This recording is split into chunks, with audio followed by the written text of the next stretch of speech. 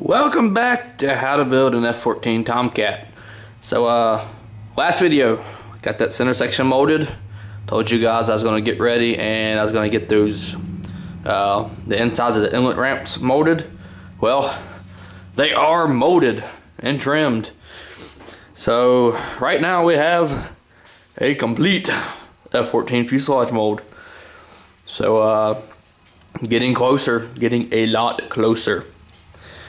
So those little inlet ramps, you wouldn't think they'd take that long because they're so small, but believe it or not, those things took about 4.5 to 5 hours to do total.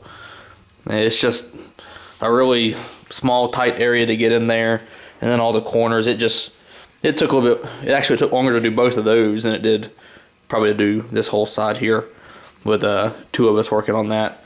But fuselage done.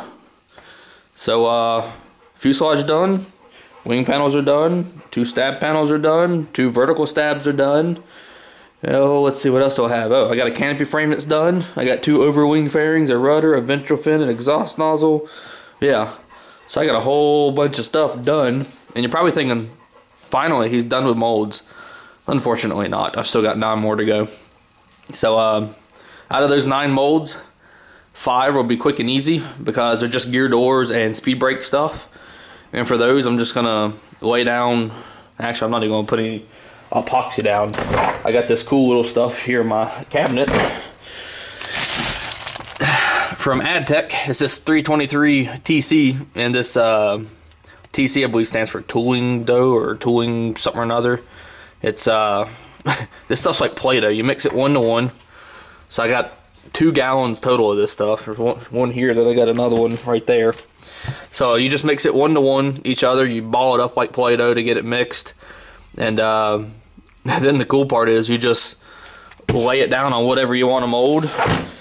We would cure for a couple hours, and then you peel it off, and it's nice and hard, and bam, there's your mold. So with that stuff, I'm going to use it to do all the gear doors, and then the upper and lower speed brake portions. So those won't take long at all. Once I get this this plug pulled out of here, I can knock that out in probably an hour or 2. So that's gonna be the next thing I do after I pull this plug out. But I'm gonna leave this thing I'm gonna leave the plug in the molds for about a week, maybe a little bit longer, just to give it more time to cure. And if I can talk work into doing it, I'm gonna put this thing in our autoclave and I'm gonna bake it for probably about 16 hours, about 160 degrees or so. That way it'll be nice and strong, and I won't ever have to worry about the thing chipping on me or anything. So fuselage is done, wings, all that good stuff. Getting closer. Got to go down to Florida for 2 weeks, end of the month. So that actually might be a good time to just leave it in the molds until I get back. Anyway, was doing some tests and whatnot on some foam and some balsa wood. What I did is I've got the white Rohacell 71 that I used on my first stab half. I got a piece of the pink stuff that Bob uses, which is also an Aerex foam, and then I got a piece of contest grade 1/8" white 1/8" balsa. And what I did is they're cut all exactly the same size. I just stacked all 3 and I just cut them out as square as I could get it. And then I took 2-ounce glass cloth and I just cut 4 pieces and I laminated both of it. And when I laminated, I made sure the entire thing had a really nice resin rich surface, so it was like a real nice puddle of resin across the top and bottom of it. Then peel ply, and then the bleeder cloth, stuck it in the vacuum bag, 21 inches of vacuum, and I left it there for about 12 hours. Then I let it cure. So the balsa, you can see it kind of has a curve just from where my vacuum fitting got sucked into it and crunched it. But I did the balsa in the center, and then the foam was on both sides, and it was equally spaced. That way nothing funky happened. So the balsa wood piece started out, before I glassed it, just the balsa was 3 grams. Afterwards, the glassing and the resin and all, it turned out to 6 grams. So this one is twice as heavy after after it than when I started. Bob's little piece, you'll see it's got a funny color. This is actually where, this part's where the peel pop ripped the cloth off the foam. But it's fine because it's still saturated. And this part's actually, I don't know why, it's a little, I guess it's a little resin lean right here in this part. But here's the funny thing. Before it started off at 2 grams. After the glass and the resin and vacuum bagging, it's out at 7 grams right now. So it's 3.5 times heavier than what it started off as. And here's my white foam. Started off at 3 grams for bare foam, and afterwards it ended up at 9 grams. Foam, resin, and 2 pieces of glass cloth, so it's only 3 times heavier. So out of all of this, the balsa wood actually ended up being the lightest, but it's also the weakest, just by kind of moving it around. My white stuff is actually lighter than Bob's pink stuff for whatever reason, and it's actually pretty, it's hard to tell because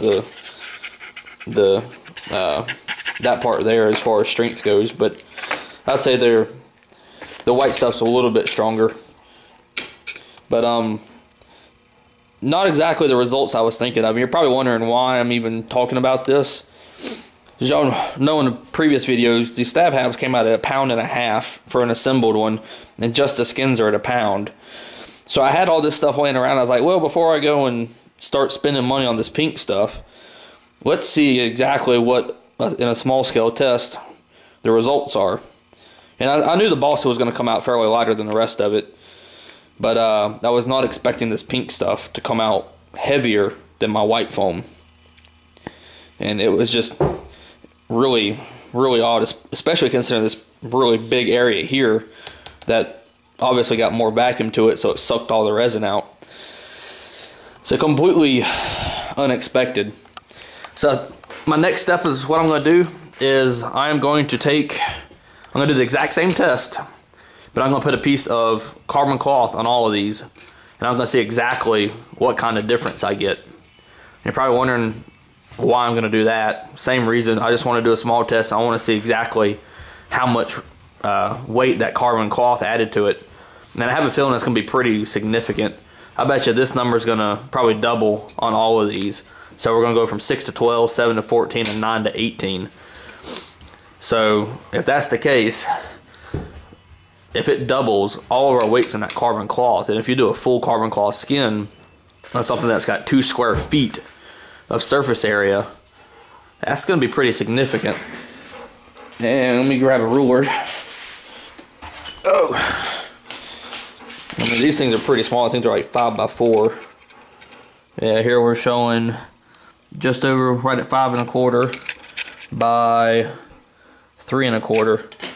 So 16 square inches roughly, without doing any crazy pulling out the calculator. So if it doubles on 16 square inches, imagine what it's going to do on 24 square inches. So that's why, the reason for all of this. And for the next pieces that are going to get carbon on them. This is all just scrap material, so it's not costing me much. I got a bunch of scrap, little cut-off stuff that is specifically why I bought some cut-offs, scrap cut-offs, is just for little pieces like this to do tests on. So, that said, if the reason behind all the weight is that full sheet of carbon cloth on the skin, that piece of carbon is going to get eliminated, and I'm going to do some other, probably another layer or 2 of the glass cloth with just some carbon tape around the structure areas to hold it in place. So, test piece is done, fuselage done, all the other stuff is just about done. First thing I gotta do when I pull that mold off, especially that top part of the mold, the forward fuselage, is I gotta make the top skin of the fuselage so I can get my carry through spar structure built up for the plug, so I can make that mold. That's gonna be the heaviest part of the entire airplane. I bet you it ends up being probably 2 pounds by itself, because it's gonna be strong. It's gonna be, I'm planning on about 1/4 inch thick total solid carbon fiber. So it's gonna be a lot of carbon fiber in that one piece, but it's designed, and I tested this in CAD. If everything works like it's supposed to, it's designed to where it'll hold 800 pounds of force per wing half. So it'll take 1,600 pounds total before the end caps where the pivot brackets will bolt to. I'm not going to let that thing fail. And we're not going to have any dihedral on the wings when they take off and all this stuff. It's going to be done. It's going to be done right. Even if it comes up 3 pounds, if I can save a little bit of weight, great. I'll use some of this pink or the white foam or balsa or something. But that carry through spar is going to be strong. That's another thing. Overkill here, overkill there, I don't mind. I can pull weight out of somewhere else with just changing layups. And even that spar, once the initial test flights are done, if it's way too strong, I can pull some carbon out of it. But the first one's going to be overbuilt for a reason, just because I don't want the first airplane to fail. But Easter Sunday, y'all have a great time with your family, or out flying, or doing whatever y'all are doing today. And until next time, we will see you in the shop.